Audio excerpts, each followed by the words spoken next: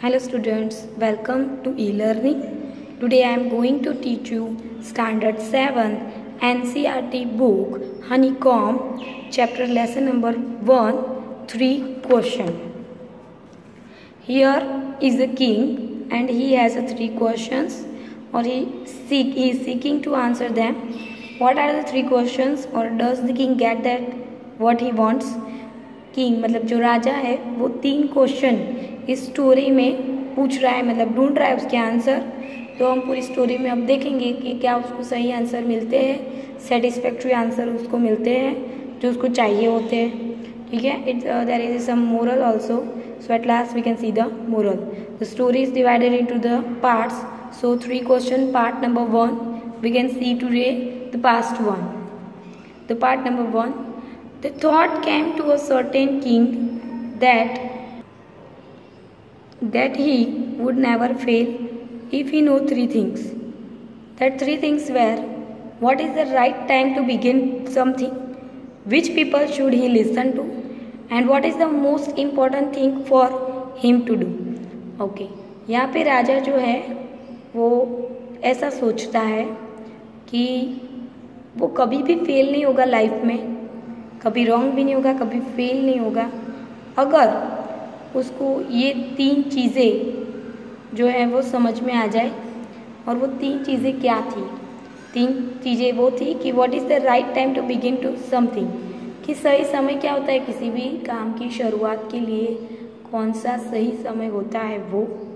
Which people should he listen to, और कौन से लोगों को उसको सुनना है, इसकी बात सुननी है राजा को वो। और what is the most important thing for him to do, और सबसे महत्वपूर्ण बात क्या है, मतलब थिंग्स क्या है चीज़ जो उसे करनी चाहिए। अगर उसे ये 3 क्वेश्चन के आंसर मिल जाते हैं तो वो अपनी लाइफ में नेवर फेल, कभी फेल नहीं होगा। ठीक है, तो ये तुम्हें क्लियर हो जाने चाहिए कि कौन से 3 क्वेश्चन हैं, क्योंकि पूरा चैप्टर इन 3 क्वेश्चन के ऊपर, 3 क्वेश्चन हमारे टाइटल ही है चैप्टर का, उसके ऊपर बेसिकली प्रॉपरली उसके ऊपर ये पूरा चैप्टर। फर्स्ट है what is the right time to begin something. देखो पहला क्वेश्चन है कि कोई भी काम करने का सही समय कौन सा है। अगर काम का सही समय हमें पता होता है तो वो हम बेटर कर पाते हैं और वो बेटर रहता है। फिर कौन से पीपल्स की बात उसे सुननी चाहिए, which people should he listen to, किसकी बात उसे ज़्यादा सुननी चाहिए। और what is the most important thing for him to do, और उससे क्या करना चाहिए, क्या महत्वपूर्ण चीज़ है जो उसे करनी चाहिए। चलो अभी ये राजा के 3 क्वेश्चन है, ठीक है, किंग के। यहाँ तक सबको समझ में आ रहा है। The king therefore Saint messenger through his kingdom promising a large sum of money to anyone who would answer these 3 questions. तो इसलिए जो राजा है वो मैसेंजर को भेजता है। मैसेंजर मतलब जो दूत होते हैं ना, जो मैसेज भेजते रहते हैं, हम देखते हैं पिक्चर्स में, सीरियल्स में आपने देखा है, जो संदेशा लेके आते हैं ना मैसेंजर, दूत जिसको हम बोलते हैं हिंदी में, उसको भेजता है पूरे राज्य में, किंगडम में। और promising a large some of money, और उसको बोलता है कि मैं तुम्हें अच्छे खासे पैसे दूंगा और उस इंसान को भी दूंगा, एनीवन वो वुड आंसर दिस 3 क्वेश्चन। उस इंसान को इनाम मिलेगा, तुम्हें और उस इंसान को भी इनाम मिलेगा जो मेरे इस 3 क्वेश्चन का मुझे संतुष्ट हो, मैं संतुष्ट हूँ ऐसा सेटिस्फैक्टरी राइट आंसर देगा, उसे मैं लार्ज अमाउंट ऑफ मनी मतलब पैसे दूंगा या इनाम दूंगा। ऐसा करके वो एक मैसेंजर को अपने किंगडम में भेज देता है और बोलता है इन 3 क्वेश्चन के आंसर तो ले आओ। Many wise man came to the king, बहुत सारे मैनी वाइज मैन मतलब जो होशियार लोग हैं ना, वाइज विद्वान जिसको हम बोलते हैं, वो लोग राज्य में आते हैं, किंग से मिलने के लिए आते हैं, राजा को मिलने के लिए। But they all answer him questions differently, सब अपने जो भी आंसर है वो डिफरेंटली देते हैं, अपनी बात अलग अलग तरीके से समझाते हैं राजा को।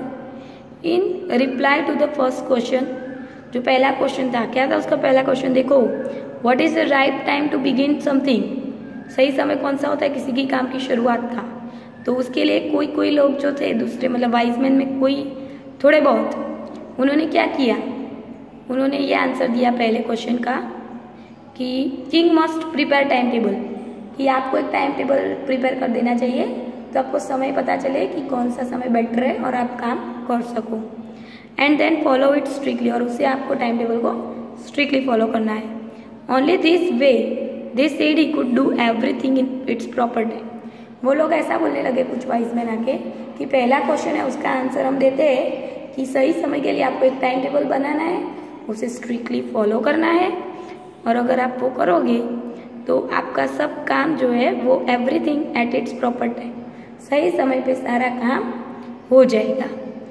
अभी ये कुछ लोगों ने ये आंसर दिया, ठीक है, फर्स्ट क्वेश्चन का समझ में आ रहा है आई थिंक सबको। Other said that it was impossible to decide in advance the right time for doing something. ठीक है, कुछ लोगों ने ऐसा बोला कि ये इम्पॉसिबल चीज़ है, ऐसा हो ही नहीं सकता कि आप एडवांस में डिसाइड कर दो कि सही समय कौन सा है, ऐसा हो ही नहीं सकता, इस क्वेश्चन का आंसर ही नहीं हो सकता है, क्योंकि आप एडवांस में डिसाइड नहीं कर सकते हो कि सही समय कौन सा है। The king should notice all that was going on.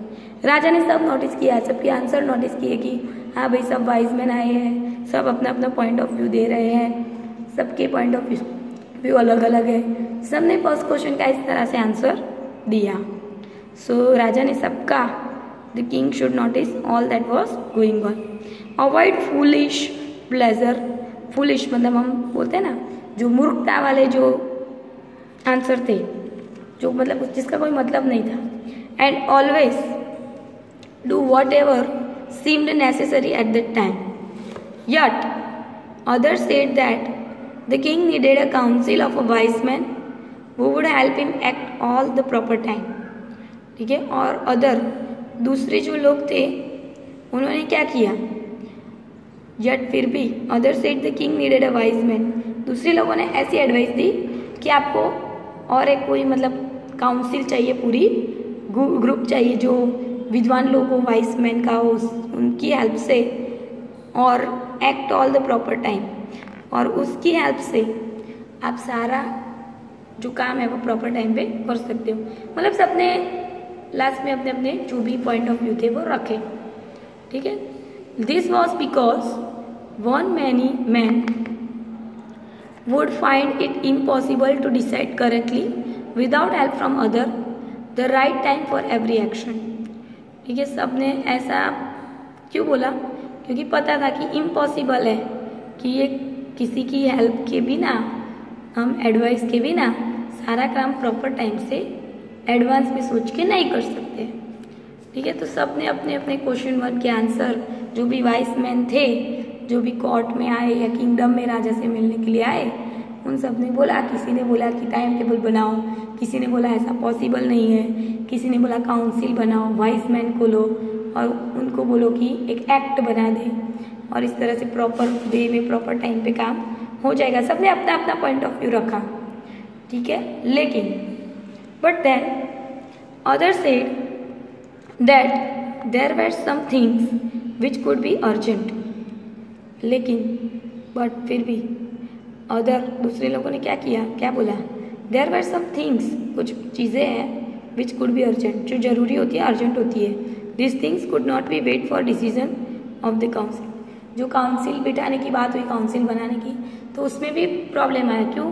क्योंकि कुछ चीज़ें ऐसी होती है, कुछ चीज़ों का डिसीजन राजा को खुद तुरंत किंग को ले लेना पड़ता है, उसके लिए काउंसिल की ज़रूरत नहीं पड़ती है, उसका वेट करने की ज़रूरत नहीं होती है। ऐसे भी डिसीजन आ जाते हैं, है ना, जो अर्जेंट होते हैं, नीडेड होते हैं, एट द टाइम उसको करने पड़ते हैं। तो तब तो आप क्या करोगे, तब तो काउंसिल का डिसीजन मायने नहीं रखता है, आपको फटाफट से खुद ही डिसीजन लेना पड़ेगा। तब आप सब वाइस मैन को बुलाओगे कोर्ट में, फिर सब डिस्कशन करोगे, ये सब नहीं हो सकता है ना, अर्जेंट बात है, उसमें ये सब टाइम वेस्ट नहीं कर सकते आप। तो एक ये भी तो है, in order to decide the right time for doing something it's necessary to look after in to the future and only magician could do that.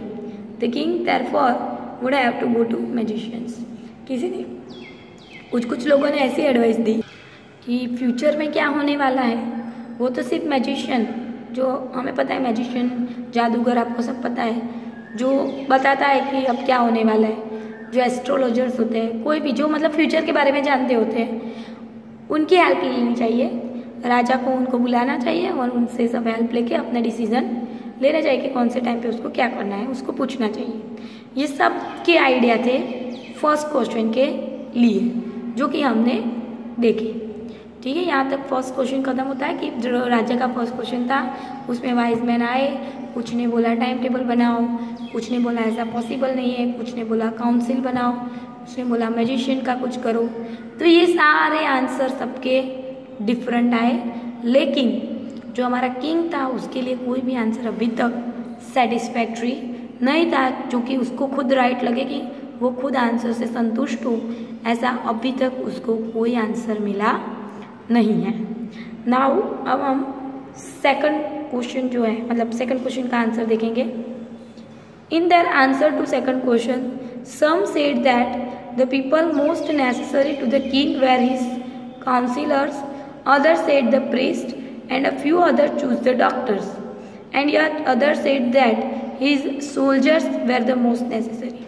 अब देखो हमारा दूसरा क्वेश्चन क्या था, हमने जो 3 क्वेश्चन आगे पढ़े, देखो यहाँ पे कौन सा था, which people should he listen to, उसे किसकी बात सुननी चाहिए, ये क्वेश्चन है। अब हमारा सेकंड जो राजा ने दिया था सेकंड क्वेश्चन, वो है हमारा ये सेकंड क्वेश्चन, उसे किसकी बात सुननी चाहिए। तो इसमें भी सबके अलग अलग व्यू आए। देखो क्या है, in their answer to the second question some said, कोई लोग बोलते हैं कि people most necessary to the king where his councillor, कि मेंबर ऑफ काउंसिल जो है कि राजा के दरबार में जो काउंसिलर होते हैं ना, जो डिसीजन के लिए हेल्प करते हैं राजा को सिर्फ उसकी बात सुननी चाहिए। कुछ क्या बोल रहे हैं कि राजा को प्रिस्ट जो पादरी होते हैं ना, पादरी लोग, उनकी बात सुननी चाहिए। Few other choose the doctor, कुछ लोग बोलते हैं कि राजा को डॉक्टर की बात सुननी चाहिए। और and yet the other say that is soldiers where the most necessary, वो बहुत ज़रूरी इंसान है, उसकी बात सुननी चाहिए। तो यहाँ पे भी सबका आंसर डिफरेंट आ रहा है। देखो राजा को किसकी बात सुननी चाहिए, what he should listen to, what which people he should listen to. तो या तो उसको काउंसिलर की बात सुननी चाहिए, कोई लोग बोल रहे हैं उसको प्रीस्ट की बात सुननी चाहिए, कोई बोल रहे हैं डॉक्टर की बात सुननी चाहिए, और कोई बोल रहे हैं सोल्जर्स की बात सुननी चाहिए, क्योंकि सोल्जर उसके लिए इम्पॉर्टेंट है। ठीक है, ये पीपल नेसेसरी है राजा के लिए, जिसकी बात उसको सुननी चाहिए। तो ये हो गया हमारा सेकंड क्वेश्चन का answer. I hope you all understand the three questions, that what is the right time to do something is our first question. Second is the which people should he have to listen, और necessary people कौन से हैं जिसकी बात राजा को सुननी चाहिए। ये 2 क्वेश्चन हमने जो राजा के 2 क्वेश्चन थे वो हमने देखे। अब थर्ड क्वेश्चन है, to the third question some said science and other choose fighting and yet the religious worship. Okay, हमारा थर्ड क्वेश्चन क्या है, देखो यहाँ पे है what is the most important thing for him to do, कि सबसे महत्वपूर्ण बात क्या है राजा के लिए जो उसको करनी चाहिए। तो क्या करनी चाहिए, सब कुछ बोल रहे हैं कि साइंस के ऊपर ध्यान देना चाहिए, साइंस की चीज़ों के ऊपर, मतलब जो भी एक्सपेरिमेंट्स हो रहे हैं तो उससे क्या होता है किंगडम में जो भी नया कुछ आएगा, वो अभी नए की बात हो रही है, नया कुछ करना है उसको राजा को। चूज फाइटिंग, उसको फाइटिंग करनी है। एंड रिलीजियस वर्शिप, मतलब पूजा करनी है। और धर्म जो होते हैं रिलीजियस, सब जो भी रिलीजियस है उसकी मान देना चाहिए, उसकी पूजा करनी चाहिए। ठीक है, तो ये 3 चीज़ें उसके लिए जरूरी है जो उसको करनी चाहिए।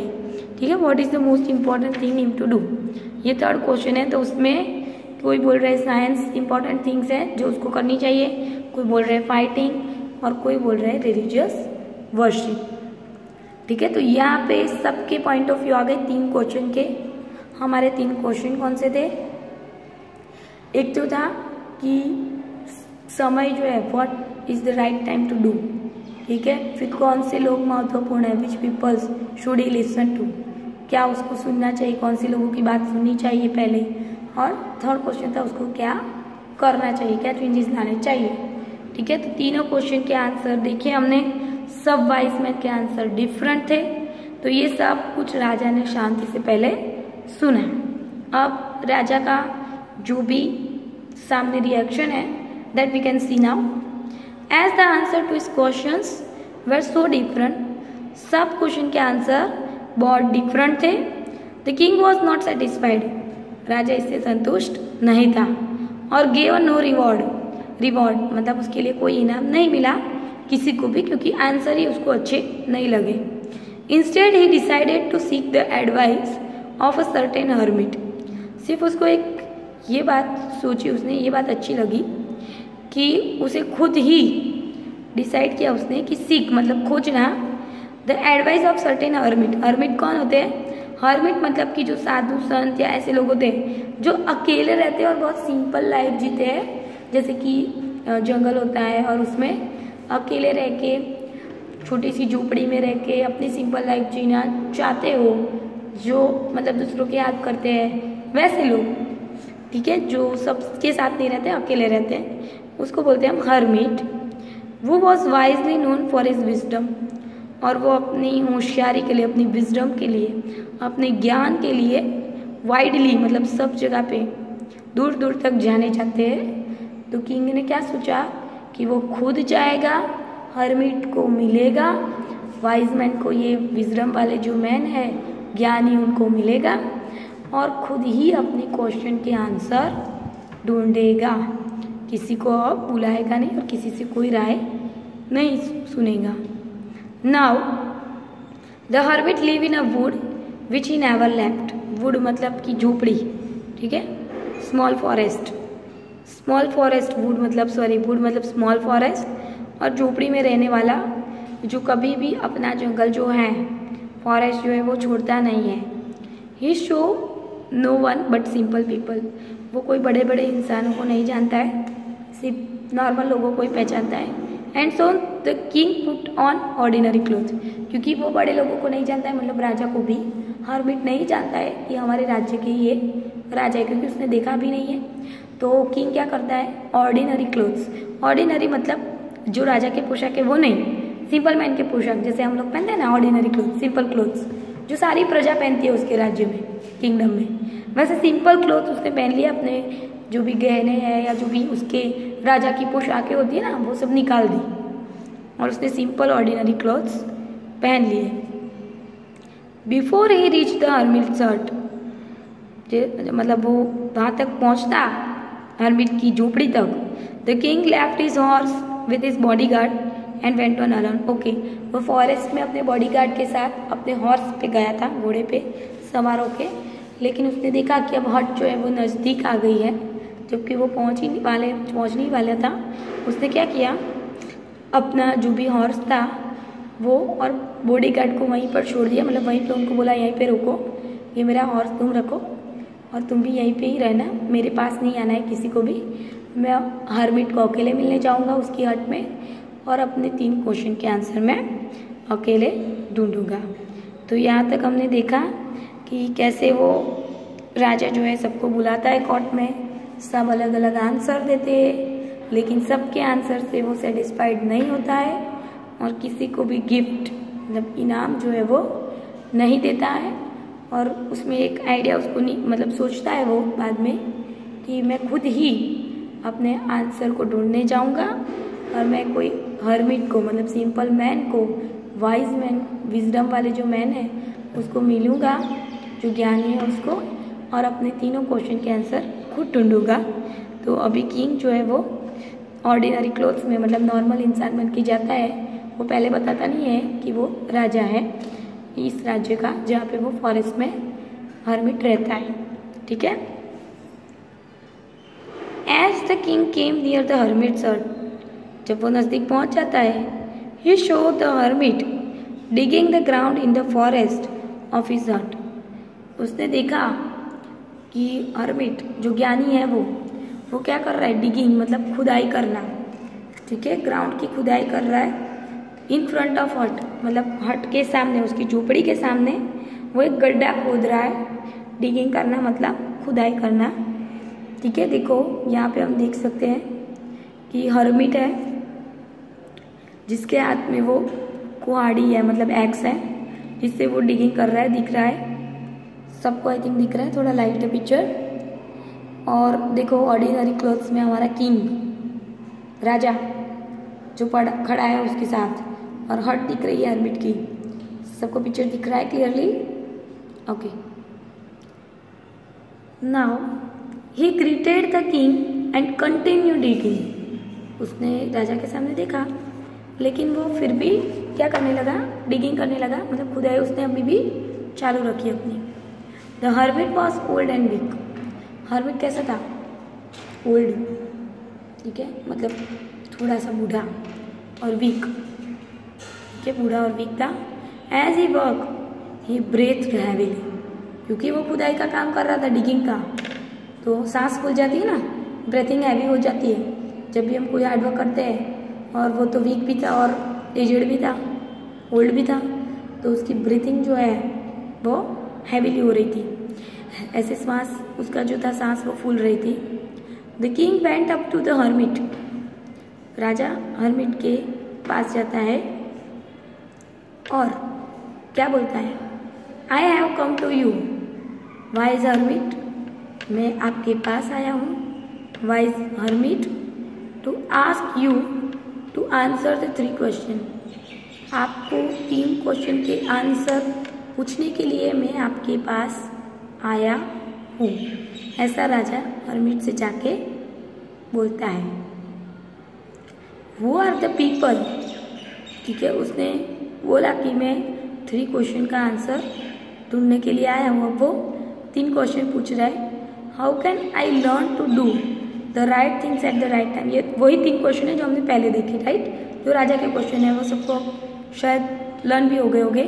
How can I learn to do the right things at the right time, कि सही समय क्या है, सही चीज़ करने का सही समय क्या है, वो मुझे कैसे पता चलेगा। दूसरा क्वेश्चन है, वो are the people I needed the most, मुझे कौन से लोगों की ज़्यादा ज़रूरत है। और and what the affairs are the most important, मतलब कौन से लोग या कौन सी चीज़, मतलब कौन सी बनाव जो है अफेयर्स, मुझे अपने राज्य में कौन सी चीज़ करने चाहिए जो मोस्ट इम्पॉर्टेंट है, जो मुझे करनी चाहिए, कौन से इंसान इम्पॉर्टेंट है और कौन सा समय इम्पॉर्टेंट है।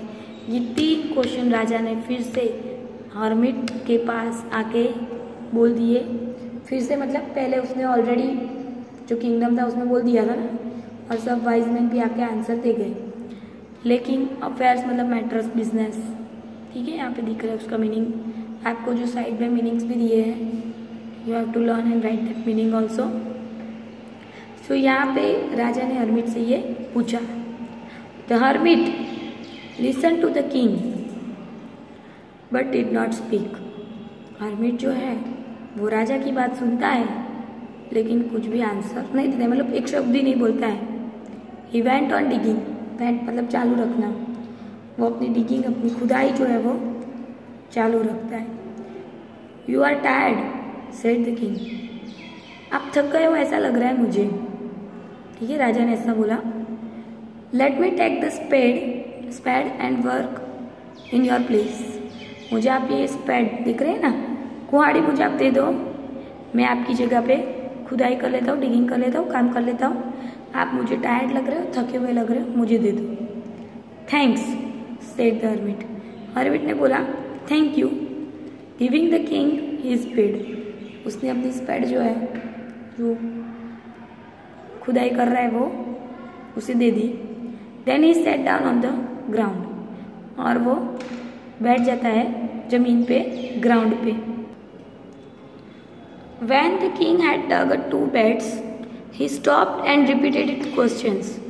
जब राजा जो है मतलब 2 बेड्स मतलब जैसे भी खुदाई कर रहा था, बेड्स का मीनिंग यहाँ पे दिया है, बेड्स का small patch of the ground for a plant, हम जो छोटा छोटा प्लांट्स लगाने के लिए नहीं खुदाई करते हैं, छोटा मोटा गड्ढा, वैसा उसने स्पैड से थोड़ा मतलब खुदाई की और ही स्टॉप, वो रुक गया, एंड रिपीटेड इट्स क्वेश्चन, उसके क्वेश्चन रिपीट करने लगा। The hermit gave no answer, hermit कोई आंसर नहीं दे रहा था, but stood up stretching out his hands for the spade and said now you rest and let me work, लेकिन hermit कोई answer नहीं दे रहा था और स्टूड अप खड़ा हो जाता है, उसके हाथ स्ट्रेच करता है, जैसे हम थक जाते हैं तो हाथ ऐसे स्ट्रेच करते हैं ना, खींच के ऐसे, थकान थोड़ी चली जाए, तो वो अपनी स्ट्रेचिंग करता है उसके हाथ की, of for a spade the spade and said, और बोलता है हाथ में कुआड़ी लेके कि तुम अब रेस्ट करो और मुझे काम करने दो, मैं काम करता हूँ, चलो लाओ फिर से। But the king did not give him the spade and continue to dig, लेकिन राजा वो स्पेड नहीं देता है वो, और कंटिन्यू करता है अपनी डिगिंग, खुदाई वो करने लगता है। 1 आवर पास, 1 घंटा हो जाता है। देन अनदर, दूसरा घंटा हो जाता है। सन went down behind the trees, मतलब सूर्य भी पेड़ के पीछे छिप जाता है, मतलब घड़ी दोपहर के बाद टाइम होने लगता है। At last the king stuck the spade into the ground and said, I come to you wise men for the answer of my questions. If you can give me the answer, tell me, so I will return home. Here comes someone running, said hermit. वो बोलता है राजा कि मैं यहाँ पे question का answer लेने आया हूँ वाइज मैन, प्लीज़ मुझे आंसर दे दो और मैं यहाँ से चला जाऊँ, मुझे रिटर्न होना है प्लीज़। उसी टाइम पे हर्मिट बोलता है कि कोई आ रहा है, देखो, हियर कम समवन रनिंग, देखो कोई दौड़ रहा है, कोई आ रहा है। ठीक है, यहाँ पे हमारा पार्ट 1 कंप्लीट होता है और पार्ट 2 जो है इसी स्टोरी में वो हम नेक्स्ट वीडियो में देखेंगे। You have to learn the meanings और I will send you some pictures so you can learn and right. Now why did the king want to know the answer of 3 question, ये हमारा question है। ठीक है, राजा क्यों ये बात जानना चाहता था और मैसेंजर को क्यों भेजा था राजा ने किंगडम में कि फाइंड द आंसर टू इस क्वेश्चन। यहाँ पे 4 ऑप्शन है। ठीक है, वो वाइज मैन को नहीं खोजने गया था, वो आंसर खोजने गया था, वो ना तो हर्मिट को खोजने गया था। तो ये मल्टीपल चॉइस के सेकंड नंबर का है, उसमें एमसीक्यू में राइट आंसर है to find the answer to इस क्वेश्चन। नाउ सेकंड पार्ट जो है वो मैं नेक्स्ट वीडियो में अपलोड करने वाली हूँ। सेकंड पार्ट सेकंड वीडियो में आएगा। तो यहाँ तक स्टोरी जो है वो हमारी कंटिन्यू है अभी तक कि किंग जो है वो हर्मिट के पास गया और 3 क्वेश्चन के आंसर मांग रहा है और हर्मिट में अभी तक आंसर नहीं दिए और कोई एक इंसान की एंट्री हो रही है।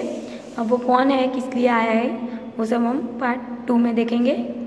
ओके।